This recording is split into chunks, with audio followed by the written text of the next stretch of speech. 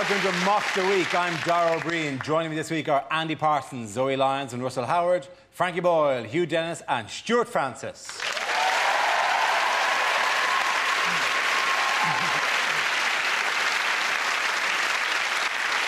We start with a round call. If this is the answer, what is the question? On the board are 6 categories. Zoe, which category would you like?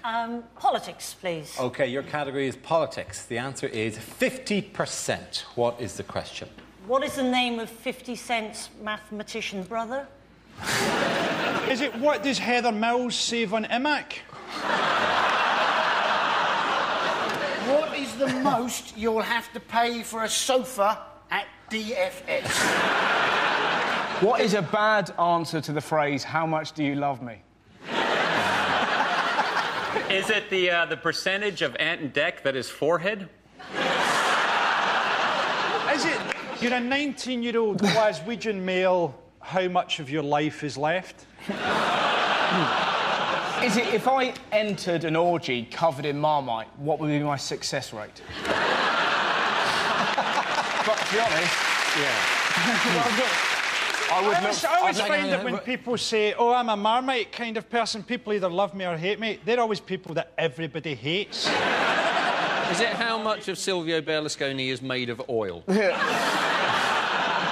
Is it what percentage of the population, rather than a TV debate, would like to see Cameron and Brown have a cage fight? I would love to see that. So would I. Yeah. Who would win then? I would imagine Brown. Yeah, Brown. He's got moves. Brown. He's also got that dislocatable jaw. Yeah, he can actually swallow your whole. He could swallow you. He can actually take his jaw down. Imagine that. Wouldn't that be incredible? If Cameron ran towards him. Cameron's legs flapping. Is it what was the proportion of cats that died during the making of my ill-fated television pilot, Cat versus Bleach? It would be 100%, surely. Do we have an answer that we can do? I think it's what percentage of the top jobs in the Labour Party does Harriet Harman think should be filled by women? You're absolutely right. Very good. Well done, Hugh. Thank you very much. Yes, the question I was looking for was, according to Harriet Harman, what proportion of the top 2 posts in the Labour Party should be allocated to Harriet Harman? Or more generally, women. This is the news. The Deputy Leader of the Labour Party, Harriet Harman, said that either her post or the job of leader should always be occupied by a woman because, in her words, men cannot be left to run things on their own. Her actual words. Listen to that applause. Did you hear that? Bingo wings in the corner. I mean, you know, there is something about representation of women at the high levels of government, but that actual quote does make it seem like every time she left the room, it would turn into a chimp tea party. And she'd come back in, they go, oh, sorry. It's true, though, isn't it, that women are underrepresented in the top echelons of politics, aren't they? In Italy, for example, there are lots of women in the top jobs. You can be... Berlusconi will put you in the cabinet in Italy at the age of 19 if you're good enough. So you can see where she's coming from. Harriet Harman's an incredible figure, isn't she? You know that Harriet Harman, when she first came to my attention, she wrote a book about the history of feminism, which she dedicated to her husband. She's mistaking sexism with people hating her. She's always saying stupid things, isn't she? She said she is Radio 2 to Gordon Brown's Radio 4. And you're thinking, well, she's not Radio 2. Radio 2 is the most popular radio station in this country. If she's anything, she's Isle of Wight FM on a Sunday morning at 3 o'clock in January when the transmission mast is broken. Some we're watching there is the guy who does the 3 o'clock in the morning slot. Why am I the shorthand for crap? Wouldn't it be great if he looks exactly like Harriet Harman as well? I know their female politicians always have an element of freakishness, don't they?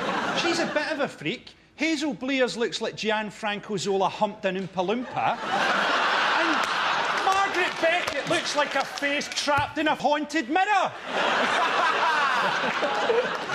As opposed to Alistair Darling. Yeah. Right, so a former winner of Miss Teen USA, and John Prescott. Why are we led by the least among us? Is that the only ones who are fool enough to do it? Maybe one of the qualifications to become an MP is you have to be born inside out. That's one of the things. Yeah, you can quite clearly sustain your organs on the outside. Come on in. The thing about Harriet Harman as well is that she's wonderfully dappy. I don't know if you knew this, but her blog was recently broken into and they said she defected to the Tories. And do you know how they found out? Do you know what her password was? Harriet Harman. They said that if the Lehman Brothers had actually been the Lehman Sisters, that the banking crisis wouldn't have been as bad as it was. I think that's utter rubbish. Yeah, I'm sorry. I think if there were girls in charge of the Lehmans, they'd just gone, sod it, should we just spend it on shoes? Come on! Exactly. $1 billion on Jimmy Choo. It is a ridiculous argument, the Lehman Brothers, Lehman Sisters. I mean, you can just choose any pun at that stage. Well, if the Lehman Brothers were the Gaiman Brothers, then the Gaiman should have done much better. You could say that in tennis. You could go, well, if the Williams sisters were... Oh, that's a bad example. But the thing is, it just comes down to the fact that they're saying women are better with money. That's what she's saying, which is simply not true. No man bought Mamma Mia. There isn't a man that's listened to Duffy. Everywhere you go, I'm back in there for no man went, Duffy, please, I love this stuff, it really sings to me. It isn't a man, this is a direct pop at my girlfriend, who spent 30 quid on a doorstop that's a hedgehog. It's great to be able to come on a TV show, though, and have a go at your girlfriend, isn't it? Just don't get in the doorstop! I think if women are genuinely better with money, I think we should put Kerry Katona in charge of Barclays and see what happens. I think we all know what Harriet needs. Our support, because she's right. Bankers are sexist and bankers are laddish, but that isn't the reason that the banks collapsed. It's not like people were going there, what did the derivatives close at? I don't know, I was giving Jason a wedgie. I think if it's got to be a man and a woman that's in charge, let's have Richard and Judy. Judy can recommend a few books while we wait for the bombs to arrive from all the countries that Richard has offended.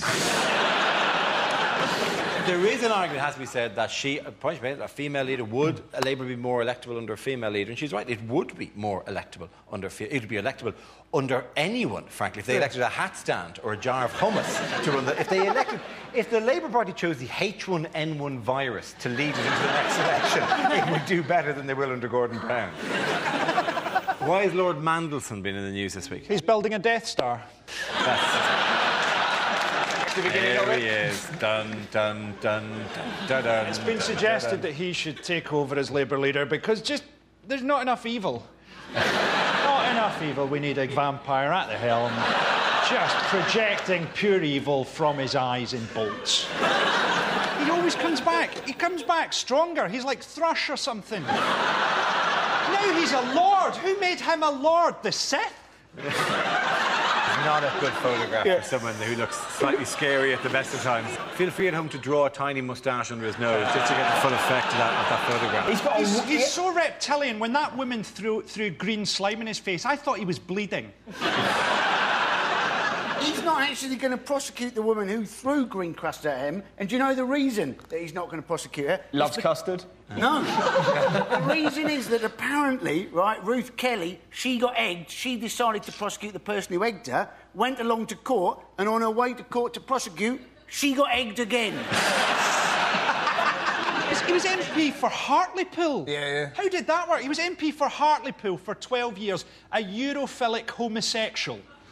It's like John Barrowman being president of Afghanistan. I like to think that he would have formed a sort of odd couple friendship with the leader of the local Labour Council. Peter, you teach me how to appreciate Don Giovanni. I'll show you how to fight a dog. OK, at the end of that round, the points go to Frankie Hugh and Stewart. Our next round is called Newsreel, replaying a recent piece of footage featuring people in the news and ask Hugh to suggest what might be being said. This week's clip features the royal family. Oh, well, Mother, another day, another state occasion. Must be very tiring. Do you ever feel like hanging up the old boots and handing over to someone younger? Don't be ridiculous, Charles. William isn't ready yet. Which way do we go? Oh, just go to the right, a bit more to the right. That's it. To the right. Go to the right. Oh, bollocks, she's missed it. Plenty worth digging the hole. Can I get you some food, Mother? What would you like? Pufferfish, strychnine, deadly nightshade? They do some lovely sushi here. I think I've got some polonium in my pocket. Yes. Look, do give it a rest, Charles. You've got to get it into your head. My reign so far has been that long, but it will be that long. That long, that long. I hope I'm making myself clear. That long, this long, that long. Do you see? I don't know why the bloke was so upset. I just asked him if he was a cannibal.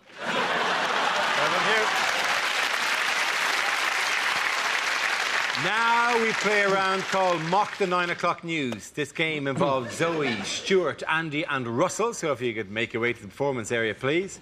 This is where we test our performers' stand-up skills. We spin our news generator, it settles on a topic, and anyone can volunteer jokes about the chosen subject. The winners are the people I judge to produce the funniest stuff. OK, here we go. Let's spin the wheel. The first subject is finance. Can I have a volunteer to talk about that? Andy. British Airways, their answer to the credit crunch, they've asked their employees, can you come into work for nothing for a month or take a month off unpaid? There's a tricky choice, isn't there? And who is going to want to fly British Airways? The last thing you want to hear when you get on the plane, this is your captain speaking. I'm not being paid today. Good luck. I am looking forward to seeing the credit crunch version of Monopoly.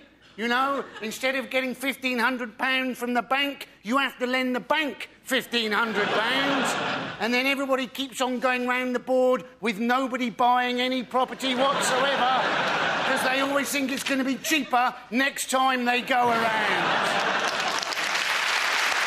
Well done, Andy. OK, let's spin the wheel again. The subject is Sarah Palin. Who wants to talk about that? Sarah Palin. She was apparently an ex-beauty queen of a town in Alaska called Wasilla. And the press were very keen on this. They kept saying, you know, the beauty queen, Sarah Palin, the ex-beauty queen, the beauty queen, Sarah Palin. Let me tell you something, people. Wasilla is a very, very small town. Population 8, possibly 9,000 people at the best of times. To call it a one-horse town is to over-exaggerate the number of horses in that town by one. They timeshare a horse with another shithole down the road. Now, my brother used to live in Anchorage, Alaska, and I have been to Wasilla, and in the 5 minutes it took us to drive across Wasilla, I was voted beauty queen of Wasilla. It was no big deal, honestly. An otter and a caribou came second and third, respect. Thank you very much, Joey. That leaves us with Stuart and Russell. Let's spin the wheel again. The next topic is men's health. Who wants to come in on that? Russell. I went to the doctors recently with anal issues. I thought I had cancer, not I can't put my CDs in order. But it's a terrifying moment, right? So scary, because in your head, I'm going to die, I'm going to die. And I went there and I took down my trousers. Obviously, we had a chat first, and it just... I'm not very well. You can see that, mate. This is a chip shop. You've never done it slower in your life. I was just peeling them down. I got them down to about there. Just heard his booming voice go, in the other room. You have a decision to make there. Do you pull them up or do you waddle with pride, right? You waddle, that's what you do. When you waddle, you can't help but giggle. The last thing you need is to be giggling is before a man's going to pop his finger in your Richard, because now you're a wiggling target, right? I'll be honest, when the finger goes in, you're not laughing anymore! You're like a red arrow! And that's the moment they chat. How you doing? Fine. Can you draw the curtains? We've gathered quite a crowd. Look at that, it's Atrium Steps and he's getting violated. I'm Russell!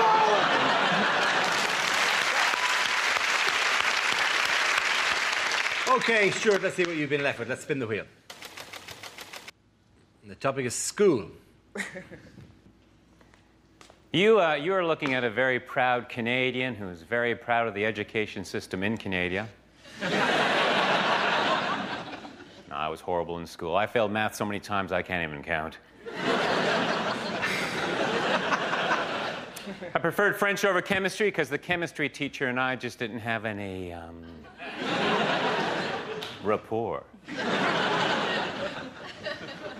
One teacher said I'd be a better student if I spent less time flirting. I immediately jumped off his lap. One teacher used to always say I wasn't very observant, but you know what? That was his or her opinion.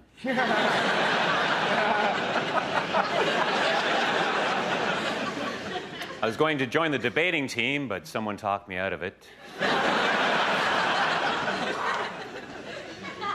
In high school, I was voted most likely to reminisce.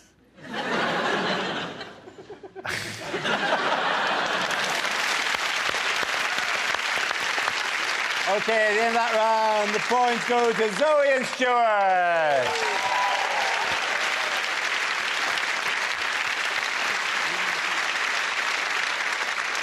Our next round is called Headliners. Here's a picture of Mahmoud Ahmadinejad, but what does ACIP stand for? Is it Abdul's Carpets, Irresistible Prices? Is it another celebrity introduces perfume? What would be... sorry, stench of desert? Stench of atomic cloud. Has he forgotten that he comes from an Islamic country and he's going, Happy Christmas, I'm pissed. Is it a Columbo impersonator performs? Am I torturing you? I'm sorry. Am I torturing you? I'm sorry. This is just going to take 5 fingers. I'm sorry. Mrs. Columbo loved your bombing. Mrs. Columbo actually voted for you. Is it aliens capture Iranian president and he's there going, phone home? Oh, nice. I'll give you a clue. The A doesn't stand for Ahmadinejad. Alan Carr is priceless? Nor does it stand for Alan. It stands for Ayatollah. Ayatollah. Aladdin. Ayatollah confirms Iranian president. Very good. Well done, Hugh. Thank you very much.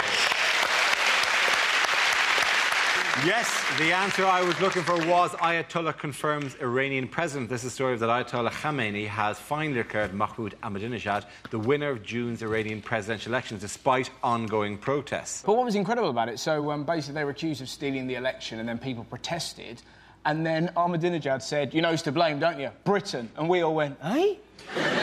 We're watching Wimbledon, mate. I've got no idea. We're watching a hairy Scottish man do very well.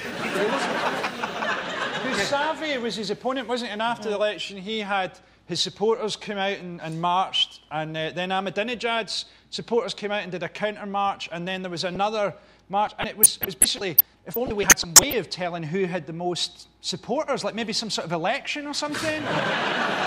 Don't we need to get perspective here? OK, they arrest protesters. We arrested protesters after G20. Yep. They killed a protester. We killed a guy who wasn't even protesting.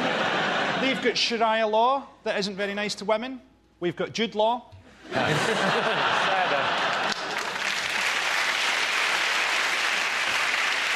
How did you come to the attention of a lot of people over here? Twitter. They use Twitter. We use It was a and beautiful, Facebook. it was a beautiful story about that when Ahmadinejad.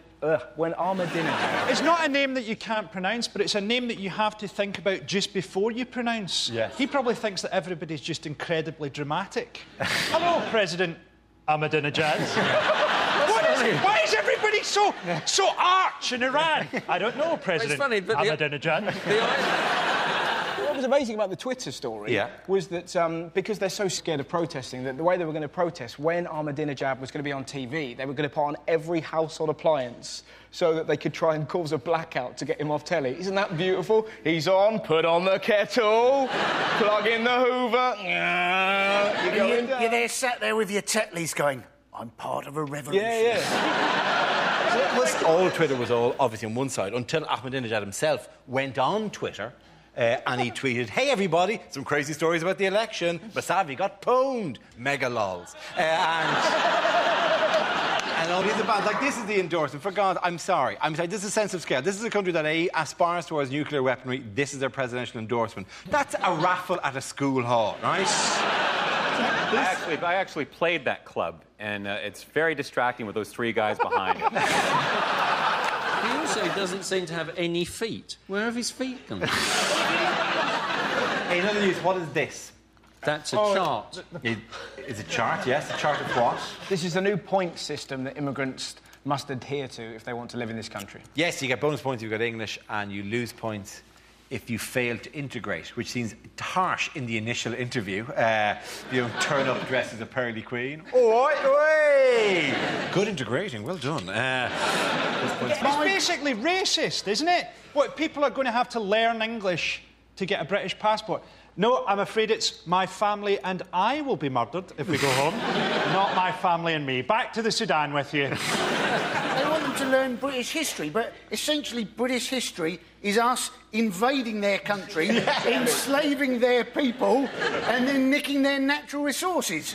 Always good to remind them of that before we welcome them into the country. But nobody says this, right? If you're seeking asylum in this country, you probably need asylum. Right? If you come from a sunny country and you want to move to Birmingham, someone in your homeland is trying to murder you. If you're rocking up to Preston looking for a better life, things have gone very badly wrong where you come from. Let those people in. Don't say to those people, hey, you're a heart surgeon in your homeland, but you read very badly from Beowulf. We'll have to let you go. It's easily unfair, though, isn't it? Because it always comes down, they have to know things about Winston Churchill. You ask anyone in this country, give us a famous quote from Churchill, and I guarantee they'll go, oh, yes. Because this is to the points to get yourself into the country. Currently, there is a Life in the UK test, which features questions like this. After the Second World War, where did British textile and engineering firms send agents to find workers? Now, judging by the reaction both the audience here and 6 blank faces here, and even more weirdly, there's another question from the life skills test. Where does Santa Claus come from? Now, there's debate in this country about that particular issue, let alone there is no hard and fast answer to that one, but that is among them. Why don't you just, if you really want people to mix in, just give them a simple finish the sentence question with questions like, the referee's a what? And if they can finish that, like the Frosty's there, what? Why don't we just go the whole hog, admit we're racist, and at immigration control have a Dulux wall chart, and when people rock up, we go burnt umber, I'm afraid not. Autumn sunset, in you come, just.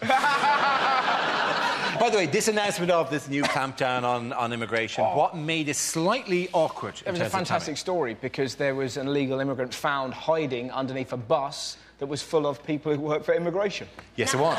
Isn't that a brilliant story? It was a bus carrying staff of the UK Border Agency, and an illegal immigrant clambered underneath it and hid beside the fuel tank. The last place they'll look. It is. It clearly was the last place. Just for cheekiness, he should be allowed in because that is brilliant. That is like a mouse sneaking into the house by holding onto the cat's nipples, isn't it? It's just... Well, apparently when they got to Folkestone, he just legged it. I'd have loved to have been on that bus and seen those guys go, well, I think that went quite well, don't you? I think it went quite... Oh, dear, who's that chap? I don't want to sound racist, but there's no way that any of us are going to catch him over 5,000 metres. OK, at the end of that round, the points go to Frankie Hugh and Stuart. Now we come to our final quickfire round called Scenes We'd Like to See. This is for everyone, so if you could make your way to the performance area, please. I caught ideas for scenarios we'd love to see, and the performers come in with their suggestions.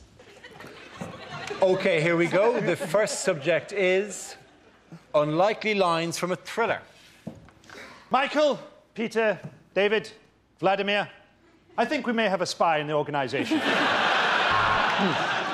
Give me the pentagon, then the triangle, and then the square.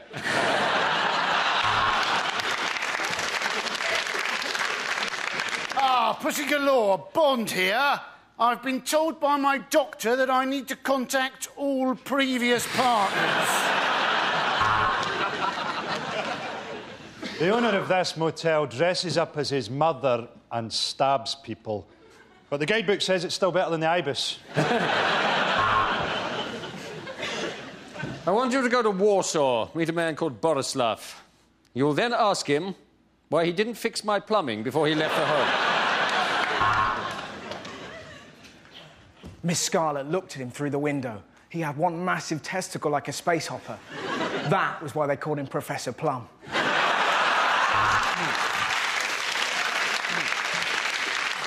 This is no ordinary pen, Bond. Turn it upside down, the woman's clothes drop off and you can see her tits.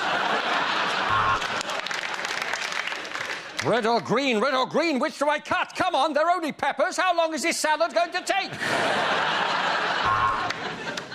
We need to find the third man. There's no way Amanda Holden will shag just two of us. Here's Simon. The Orient Express has been cancelled. However, there was a murder on the temporary Orient replacement bus. I have amnesia. The tattoos on my body will tell me what happened. Dara was here.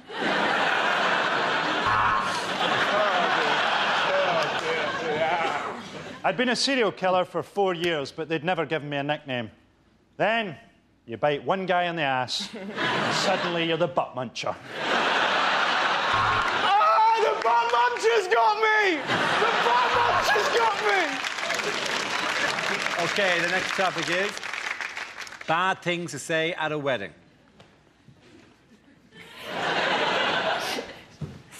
I do.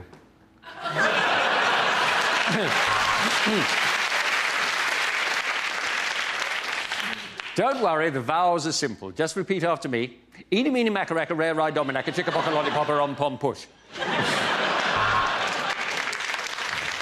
And we will now sing hymn number 225. My milkshake brings all the boys to the yard.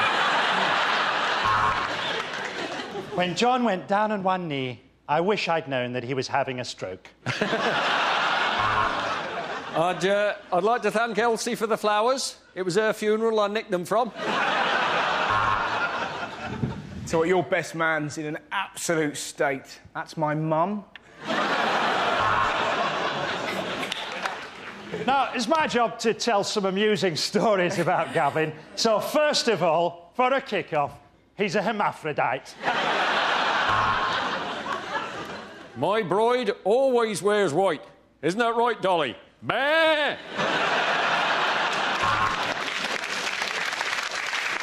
Now, Carol's family have always had their doubts about me. So, first of all, let me explain why I'm naked.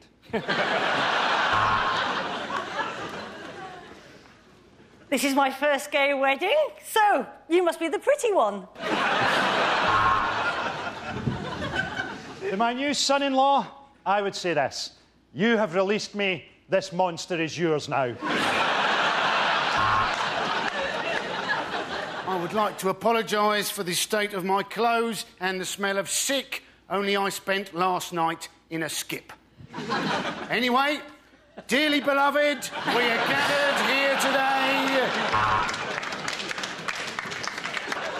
People have said to me, why have you stopped being a bachelor after so long? And I say, well, look at her. She's wealthy and she's dying. It wouldn't be a traditional Norfolk wedding without a speech from the father of the bride and groom.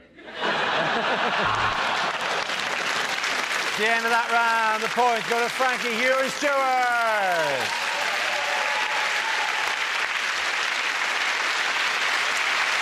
That's the end of the show. This week's winners are Frankie Boyle, Hugh Dennis and Stuart Francis.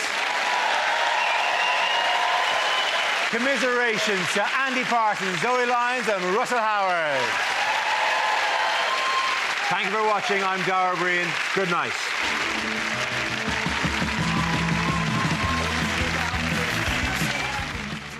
The weird acts, the deluded wannabes and the judges you just love to hate. Why did we go and put stars in their eyes? It's the funny side of talent shows on BBC Two next.